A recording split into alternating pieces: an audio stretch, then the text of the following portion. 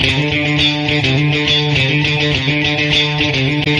afternoon, I'm Jim Claggett with your community sports capsule for Turple Brothers.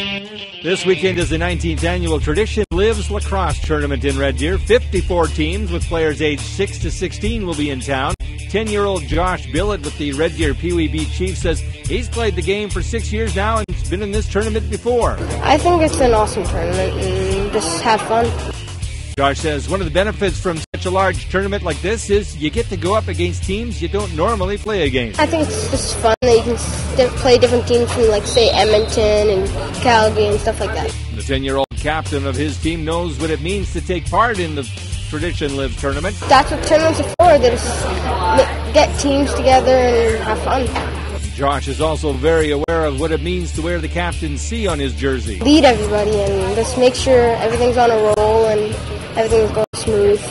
Make sure everybody's motivated. The Tradition Lives tournament gets underway with the opening ceremony 11:30 Saturday morning at the Kin City Rinks. That's your community sports capsule for Lock Solid Locksmith Service. I'm Jim Claggett.